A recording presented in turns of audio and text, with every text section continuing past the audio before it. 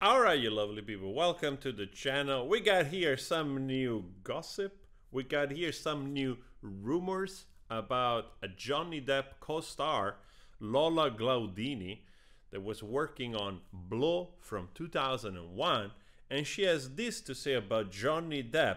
And my first thought here is, okay, let's try to be unbiased. Let's try to look into this, even though we are fan of Johnny Depp, right? Well, let's go. Let's check this out. And I do a big laugh or whatever. Carrie's on the scene, cut, back to one, going again. We do it again. Ted gives me the cue, like, yeah, just like that, perfect. I hear the cue, I burst out laughing. Johnny Depp, when they say cut, walks over to me. He walks over and he goes, comes up to me, he sticks his finger in my face, and I'm in a bikini, on the ground like this, and he comes over and he goes, who the f do you think you are? Who the f do you think you are? Shut the f up. I'm out here and I'm trying to f say my lines and you're f pulling focus, you f idiot. Who the f do you think? Oh, now it's not so funny? Now you can shut up? Now you can shut the f up? Oh, it's not funny now. Okay, the quiet that you are right now, that's how you can stay. I know this lady for approximately 59 seconds, and I probably would have reacted the same way to her. That's already what I want to do. Lady, shut the f up. All right? All right. Kidding aside. However, a representative for Depp denied the claims and told Variety the actor always prioritizes good working relationship with cast and crew, and this recounting differs greatly from the recollection of other member on set at the time. So we're already getting the first debunking here from the spokesperson. Not only that, then we have here the second part of the story where she claims that Johnny Depp walked to her and said afterwards, so earlier I was really my head and staying in my character. I'm doing this Boston accent and it's really effing with me, so I'm a little tense and stuff. So I just wanted to make sure we are cool and everything. So apparently Johnny Depp walked to her and apologized for being unpleasant. We have also other members of the cast as witness here, which they chimed in. I think I saw it before somewhere here, which was the audio guy. Sarkar. So, here we go. Sarkar told Variety in a statement, as a sound person, you're constantly listening to what is going on set, listening for noises, listening for chatter. In fact, specifically, I would listen to Johnny's audio to check for interference, both during rehearsals and during the take. I never heard anything like that, and that would have been a remarkable event. So that makes a lot of sense from the point of view of there's a lot of people on set, and such an outburst would have caught the attention not only of the sound guy, but of many people. So it's interesting to see that this type of recounting comes now after 23 years from the movie shooting, right? So what I think is that in the end of the day, negative news, right? They always have much more pull.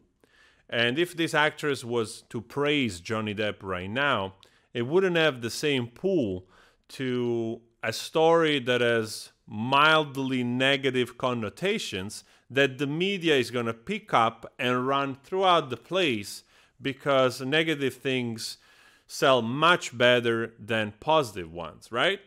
So there is that. And what it does is, of course, gives the attention to the person that it's seeking it. In this case, probably this lady, that it's recounting or re-dramatizing or over-dramatizing a story that probably didn't go well that way. But I would add, I'm not trying to be biased because I'm a Johnny Depp fan here. Let's consider that this happened exactly like the way she's recounting it, right? So what are we supposed to do now?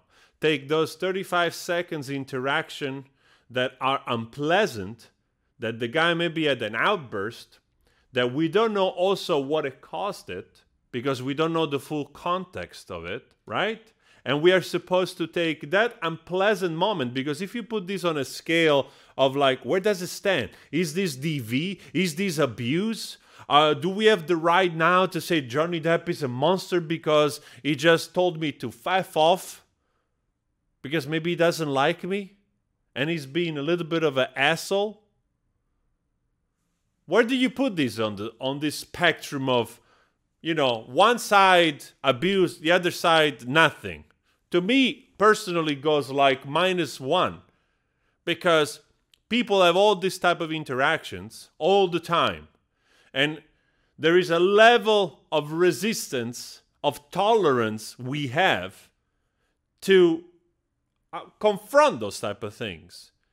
We don't have all of a sudden anything that causes a little bit of sweating in the palms of your hands, you know, shout and call it like, oh my God, I was abused by this person. I cannot go on with my life anymore. For real. Seriously.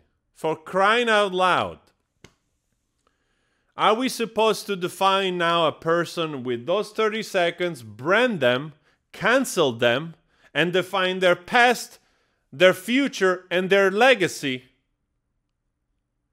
Because one morning they woke up with a little bit like, you know, maybe an hangover or something. I wouldn't do it either to her, you know, if she had this, you know, she did this or something to somebody else. But that said, right? That said, right? Most likely this didn't happen the way she's recounting it, as we can see already by the people debunking her. I just wanted to make this example to just say this is just another article of fried hair that it's aiming at speculating on a guy that is trying to get back, that he won his trial, is trying to get back. He's doing pretty alright actually. And he's still trending because he has huge support. And every now and then there is the next that is trying to jump on the wagon to try to see if he can get something a little bit out of it. That's all there is. In my opinion, that's just speculation, my opinion. You have your own opinion, which I also would like to hear below the comments here. And that's it, frankly, which is also my name. All right, guys. Take care of yourself. Please check some of my covers or my real music. I mean, the music I make. I will really appreciate that. Some of you Johnny Depp fans also checked some of my music. I will link it here, Spotify or some videos. It means a lot to me. And I'll talk to you later.